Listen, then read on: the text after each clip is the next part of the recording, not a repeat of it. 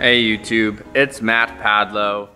Welcome to my channel. I'm going to be going over another welding video with you, a jig video, a manufacturing, a metal fab video. So this morning I woke up and my job was to produce the metal plates that weld to the metal column on floating staircases. You know, in the modern houses that you see, the metal beam down the center and then you have the floating staircase, the concrete steps. Well, to hold up those concrete steps, or if you didn't want concrete, whatever other step that you want to put on there, you need a base, something to hold it up. I'm welding that base today and I'm fabricating that base today. Here is a pile of them that you can see. So there you can see them all on the table behind me that I've been working on all morning. And now we're going to walk through how I went about doing it. So let's break down the first part of it, which is going to be, of course, this part of the jig. This represents the column, the center that we are building these saddles to go around. So this is a drop from that beam. So if I can build the saddle around this, I know that it's going to fit around the beam correctly. I don't want it to be too tight around the beam either. So I'll show you in a minute how I go about doing that. So first we're going to take this about 6-inch by 26-inch piece of 1/4-inch carbon steel, mild steel.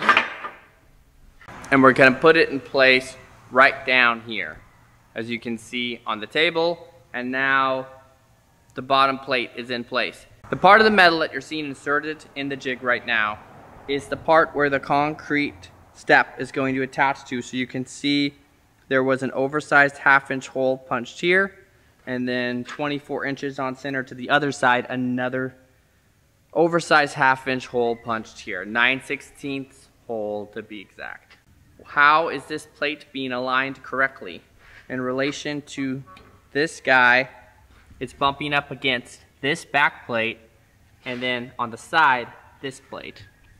They are tacked to the welding table so they don't move. Strong hot tacks. Let's actually stop for a second and take a look at a finished one. This is what we're going to end up making right here. And of course, to create the jig, I made sure that I first measured the first template that you make. You measure and you mark and you tack these side triangle supports to hold up the main saddles that wrap around either side of the staircase column. But once you have that first prototype that you then build a bit of the jig around, then you can pump out all the other ones that are similar to it pretty accurately, because again, it's all being made off of the same jig. This is how metal manufacturers and anybody who manufacture pump out a lot of product quickly and accurately with high quality. It's due to the same concept. It's assembly lines, it's jigs, it's molds, and once you get one, you just start duplicating and replicating. It's like cloning, but it's our version of cloning, a fabricator's version. Alright, so now since I slipped in that bottom plate that I showed, I'm now going to slip in the two side plates, the saddle part. So I slipped it in that side, I'm putting it in this side. And you see how it bumps up against still that back plate piece that I have tacked there, the piece of flat on the back that I've tacked, because I made it fat enough to where it's fatter than the bottom plate that is slipped in there for the saddle step. You get what I mean? Let me show you. Here's the thickness of this. Here's the thickness of this. This is thicker than this, so this bumps up against there, which then gives me an accurate stopping point. So you're going to want to have a bit of a space. So I found these thin pieces of metal, again, just drops, and I'm going to use those as my spacers, so it'll be a hair loose around the main step, around the main staircase column that goes down the center. That way, we're not going to have to wrestle with it once we're on site, yet it's still custom fit enough to where there's no obvious gap or anything we have to compensate for.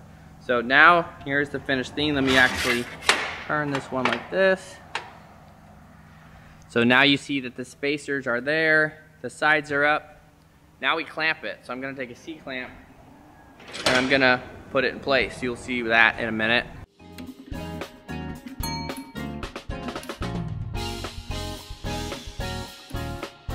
One step that I just realized I missed is you're supposed to pop a lawn mount C-clamp on the bottom plate so it doesn't scooch. So let me do that right now.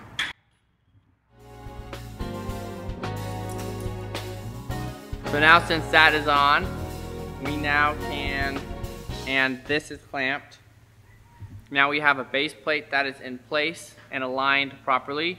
We have the side parts of the saddle propped up and clamped and spaced properly.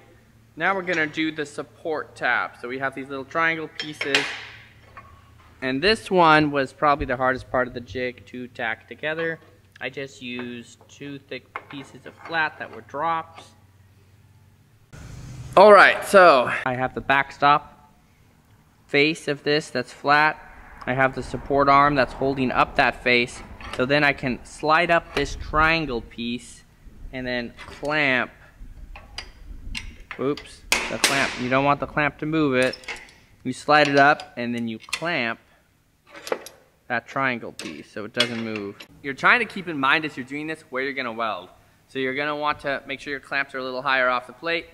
We are going to only be able to like fully weld one side of this. The back side, as you can see, is going to have to be welded later, but that is okay because I don't want to overheat the plate any more than I already am due to it being 1/4 inch thick plate. I'm welding it pretty hot with a MIG welder, so it's not a bad thing if you're going to tack everything up, weld one side fully, because that's how you can access it with the jig. Because you can see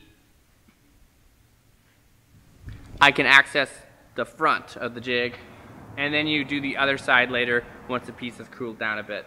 So let me go ahead and clamp up the other side for you.